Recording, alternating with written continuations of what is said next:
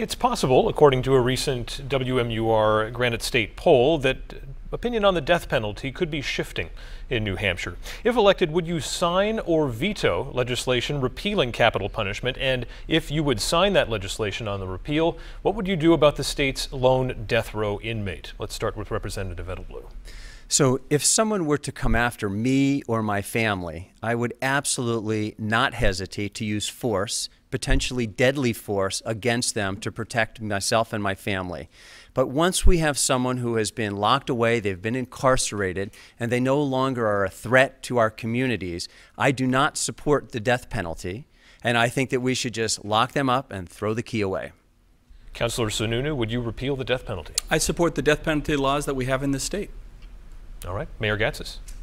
I would veto any bill that comes across my desk that says repeal the death penalty, because we have somebody on death row, as you just said, that killed a Manchester police officer. And anybody that kills a police officer in the line of duty should be looking at the death penalty. And Senator Forrester. I do support the death penalty that we have here in New Hampshire. Look, it's been used very little here in the state of New Hampshire. I think in the 30s or the 40s was the last time it was used.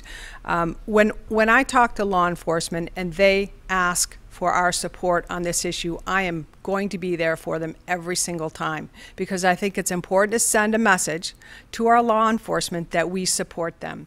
And when I talk to county attorneys and prosecutors and other folks in the system, they say that the bar is very high about who gets the death penalty. So I'm very confident in the system we have in place right now.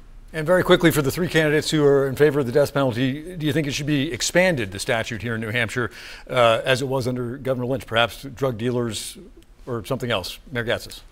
I would look at expansion of the death penalty if it had to do with a minor. Yeah, I think there are situations when we can look at expanding it. Again, whether it's making sure issues that deal with law enforcement, minors, there's definitely room for that.